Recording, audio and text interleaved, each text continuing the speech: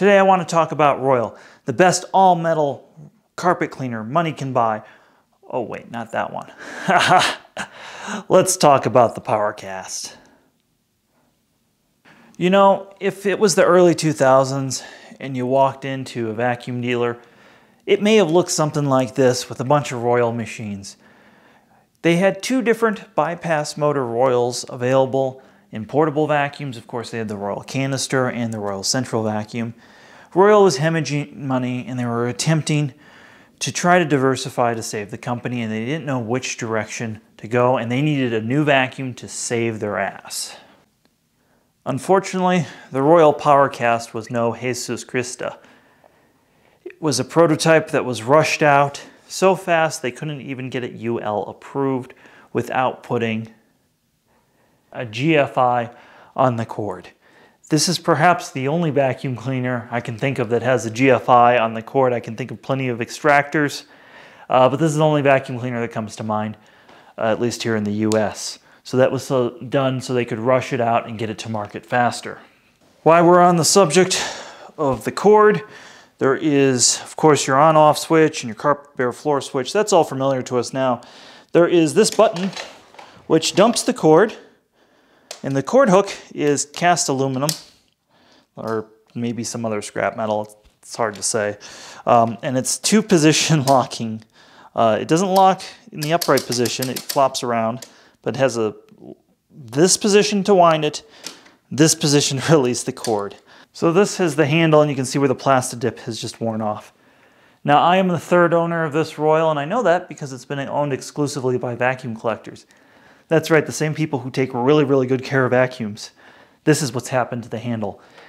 The handle is a two-piece cast aluminum, pop metal, mystery metal, might be lead, for all we know, material. And you can see it's just rubbed off there. What is cool is you have your carpet bare floor switch and your on-off switch right there. Now, here's where things get weird. You have a... It really feels plastic to me. I'm pretty sure it's plastic down there. We have Plastidip grips on this machine, which have now decomposed on the machine. And then, of course, we have our tool port right here. I wonder how many people back in the day went to pick one of these up and realized that wasn't a carrying handle the hard way, dropping this 24-pound machine down the stairs. So I guess the only way really to carry it is right here, which is super awkward. Going to the rear of the machine, you have two pedals.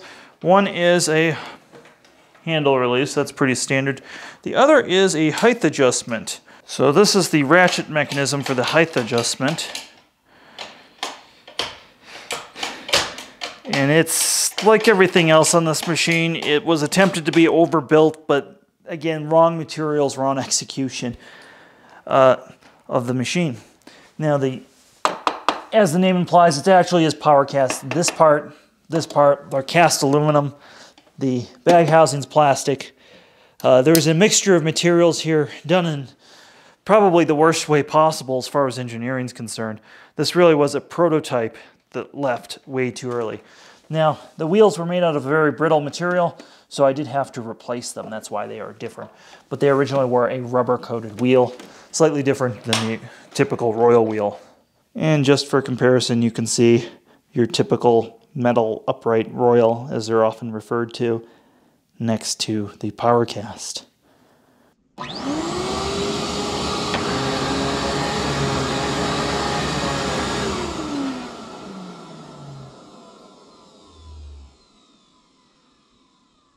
Well, that's definitely not happening. This thing is too big of a behemoth to get under. You can kind of get under with the corner of it, but as soon as you get here, you are just blocked. It is not meant to get low. Well, we have our usual pickup test here. We have our breakfast cereal, cat litter, flour, and dog hair. Let's see how the Royal PowerCast does with this mess. Also, we're using the studio microphone, shotgun microphone, so this is an accurate sound representation of the machine as well. Look at that agitation.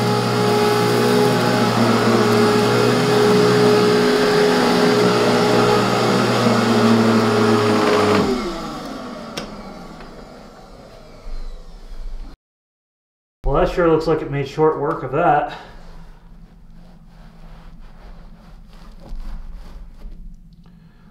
A little bit of animal hair on the side. None on that side. That's interesting because it is a symmetrical cleaning head, and did snowplow a piece of breakfast cereal on the side.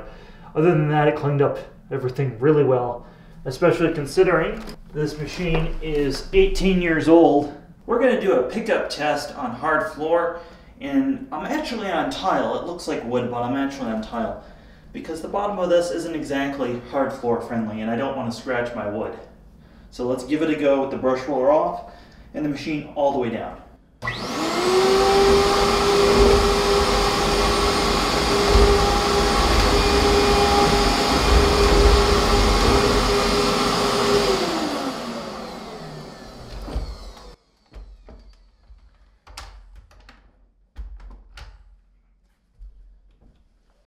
Well, we can see that it left some flour behind.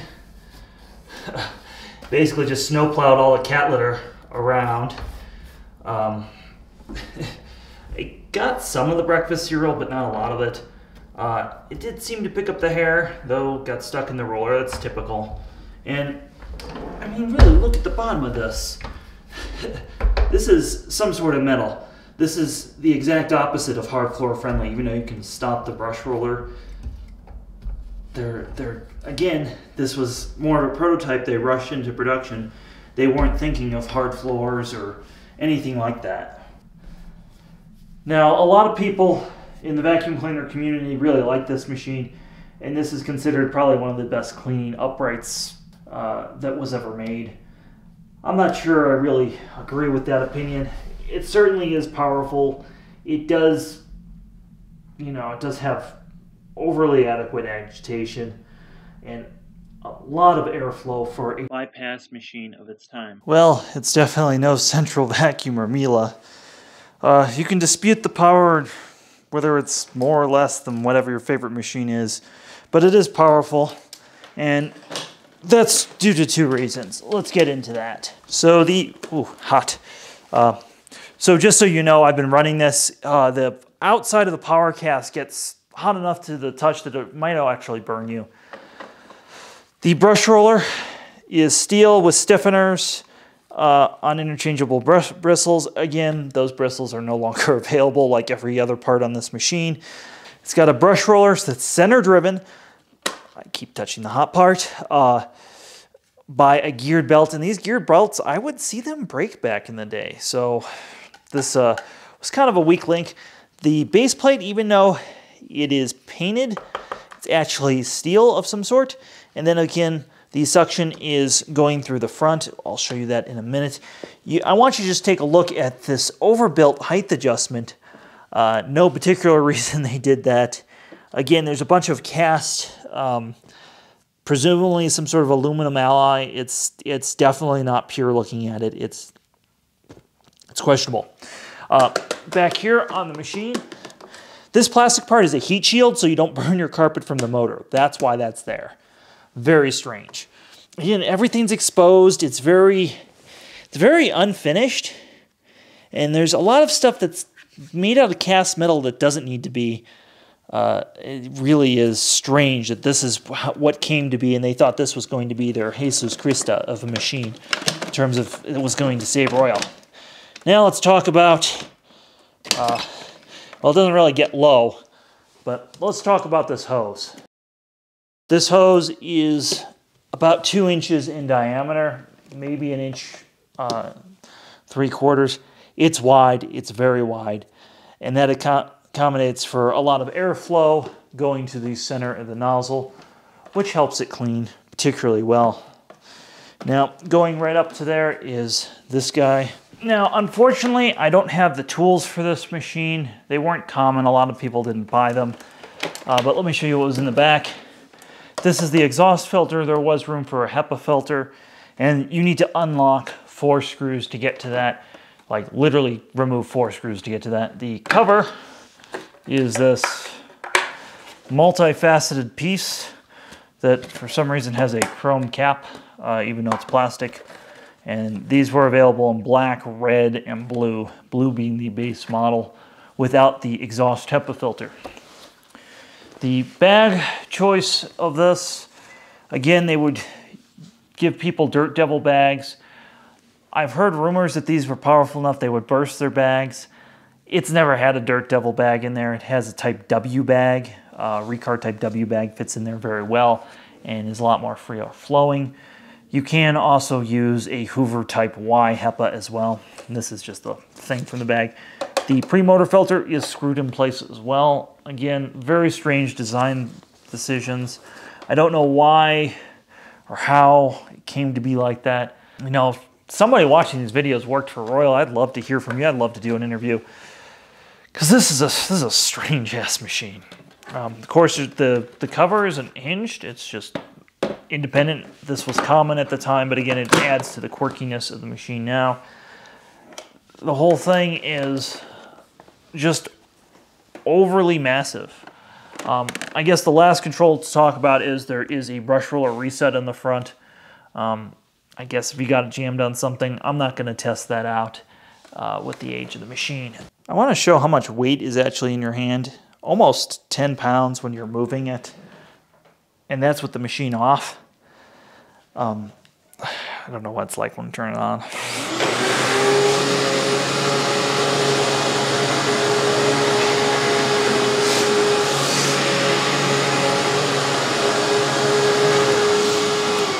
So it's about 12 pounds when it's on to move it. That's considerably heavy, too heavy for most people to move around. So that's one of the reasons why they killed it. Now, that leads me to the reason of how this came to be in my possession and probably just about everybody who's had one. These machines did not sell well. Vacuum shops had trouble selling them. They were supposed to be their top-end machine. And this was offered for sale at the same time machines like the Cibo Felix, the X4 had just come out for Cibo. You had the Recard Tandem Air machines, which I'm curious to see which one of those is more powerful once I get a hose for one of these. Oh, you just saw that fall off right there? Right there? That's a piece of the rubber handle. Again, it's just biodegrading on the thing. And every time I use it, I have to freaking wash my hands. It's just got stickiness all over. Horrible, horrible rubber choice. Oh, as I was saying, so they really couldn't sell it because there were vacuums that were better from every manufacturer. Heck, you know, you could get a self-propelled Hoover wind tunnel that does everything this does. And had outboard tools. So why would you buy this? It was pushed to you on a salesperson or you got it on discount. So these machines could be had under $100 below cost when they were closing these machines out. Again, this is after Royal had shut the project down. They couldn't afford to make them. And Royal was hemorrhaging money. I mean, they were on the ER table, missing all their limbs, bleeding out, hemorrhaging money. And at that point, well, what happens when an American company is hemorrhaging money? Well, either somebody buys them or they go out of business. And TTI ended up buying them. And, you know, Royal wasn't really a name that resonated with customers anymore. It wasn't a name associated with anything. But they wanted the Dirt Devil name, which is why they bought them. So they did the deal. They continued making other Royal products, metal uprights, rebranding Hoovers, right until they killed the Royal name off.